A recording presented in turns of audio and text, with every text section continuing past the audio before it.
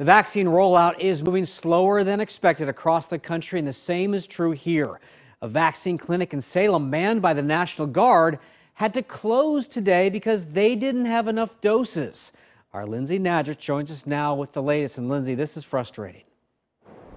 Yeah, a lot of people are eager to get this vaccine, and the Salem Health opened a vaccine clinic at the state fairgrounds on Thursday. Since then, they've been able to vaccinate roughly 8,000 nurses, firefighters, and others who fall into that phase 1A group. But they ran out of doses and had to close today. Take a look. The sign outside the fairgrounds reads "Closed, awaiting vaccines. Our limited supply is temporarily out of stock." Salem Health says they are saving the few hundred doses they have left to reopen tomorrow, when they expect to get a delivery of additional vaccines in the afternoon. Members of the National Guard will also be at the clinic starting tomorrow. They were called in by the governor to help reach her goal of vaccinating 12,000 people per day.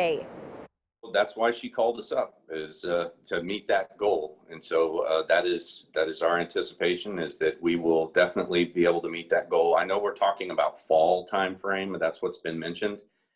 But with the employment of the National Guard, we certainly hope to make that before the fall.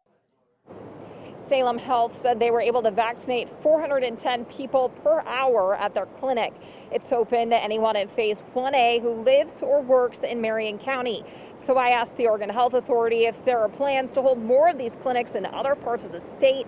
For now, they said no. OHA said it will coordinate with provider sites and local public health authorities to coordinate mass vaccination clinics like this when more vaccines become available.